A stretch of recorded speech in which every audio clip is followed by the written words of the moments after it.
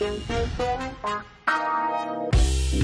everybody, this is Ryan and Terrine. Today we're going to make the stylist. I'm here with Rudy and Elie, or Elie and Rudy, depending on how you want to look at it. It's just a twist on a classic 50-50 martini. We're going to start with 1.5 ounces of the Bombay Sapphire gin. Okay, so gin is going to go in this guy. Somebody was paying attention. Woo! This is what it's going into. That's it's going into the jigger. The only thing he's going to get right. Yep, let's get it. Let's get it. 1.5 ounces of the Bombay Sapphire. Pour that right into your pint glass. We're going to do 3/4 ounce of a traditional dry vermouth. I definitely recommend Noilly Prat Original French Dry. Dig it. Very nice. We're going to do 3/4 ounce of a traditional vermouth. Oh, go shit. out there. There we go. Oh, there we go. boy. Oh. I already fucked it up. Yeah, you are just... Where do I put this? In your mouth. Yes. 3/4 ounce right in there. We're going to do 1/4 ounce of a medium dry sherry. Oh, that's called breakfast. Boy. Now you've given up. That's what's happened. That's nice, though. Are you okay really over nice. there? Oh, it's funky, it's woody. I like it. That's perfect. This is nice. That's it. Let's do it. 1/4 ounce right there. So this is acting as our bittering agent. It's looking good, yeah. So we're gonna set an anchor. So 2 whole cubes, not 3, I said 2. So we theoretically washed our hands before this. We definitely did. We got it. Right. Well, whatever, we're drinking our own cubes are drinks. melting, guys. Can you just grab 2 cubes? We're gonna gently set them in, nice and light. There we go. Look at you guys. So let's break them.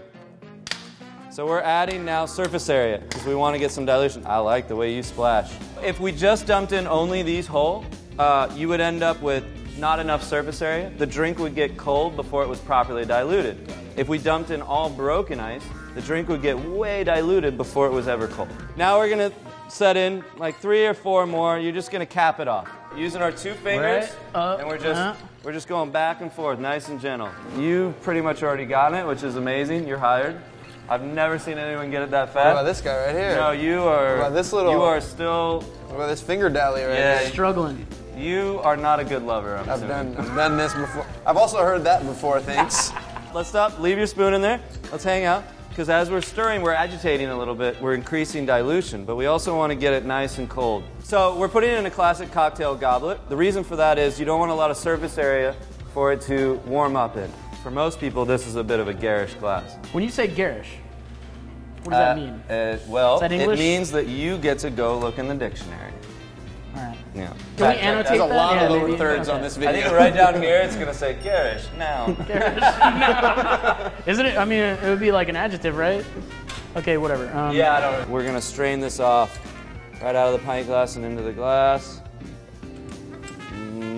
Very nice. Our finishing touch is going to be an orange twist. We're going to start at the top, go all the way down. Boom. Boom. Just shooting the oils out over the top of the drink. Slide it in. Getting a little on the rim. So this is the stylist. A 50-50 martini. 50-50 martini. Los Angeles. Oh yeah, mine's good. Yours is going to taste weird. Wait, you should try ours, right?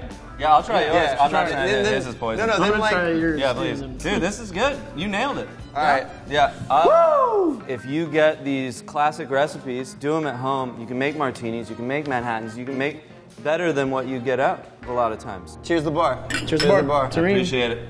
Thank you guys. Thanks for coming by. Thank you.